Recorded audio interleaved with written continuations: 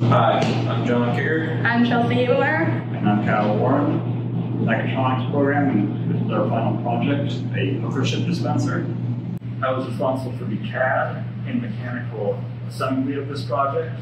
We started out by building a CAD model of everything on here, and then running some simulations of running ships through the mechanism to ensure that they will go where we expect them to, and for it to not jam up.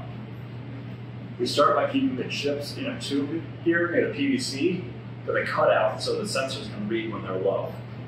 It then goes through this escapement, which pushes the chips into another tube with a flap stopping them from falling out. When it's fully filled up, this tube extends forward and the flaps will go up so you're able to pick the chips out of there. Then when you're done with that, it retracts and then has magnets that keep the flaps in the starting position. I'm Chelsea Habemeyer, and I did the pneumatics on the poker chip dispenser.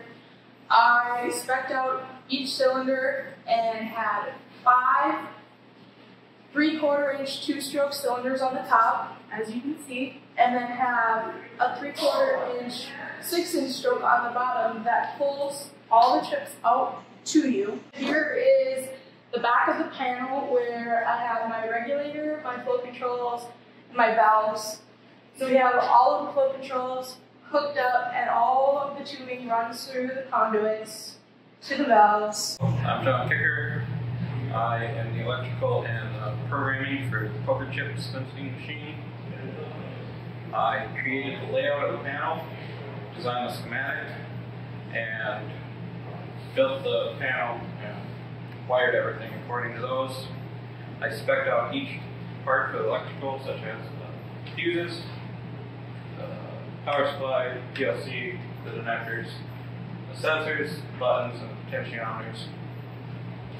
I did the math for each fuse to make sure they're all able to cover the amperage for each output. I programmed the PLC using Workbench on the computer, and with Workbench I created function blocks to help us be able to use auto and manual. In auto mode, we just press the green button and it dispenses 5 chips each.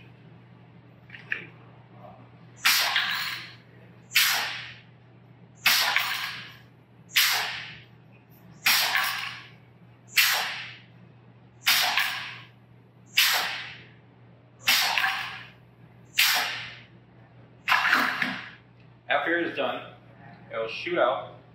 Then you have enough time to be able to grab each chip. After you're done, just click the green button, go back. Then in manual, you can set each with potentiometer and the 5 buttons. You just set the number.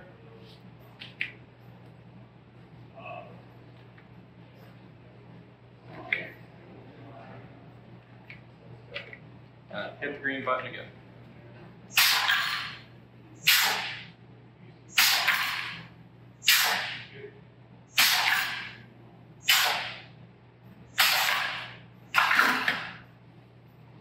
Then you'll be able to grab them, and again, hit the green button to go back.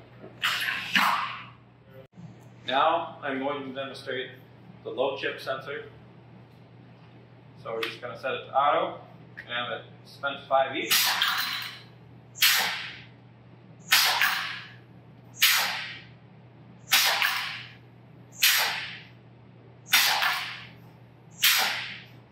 Then you can see that low chip sensor on, but it's still running. It's going to finish its cycle, then we'll be able to grab the chips.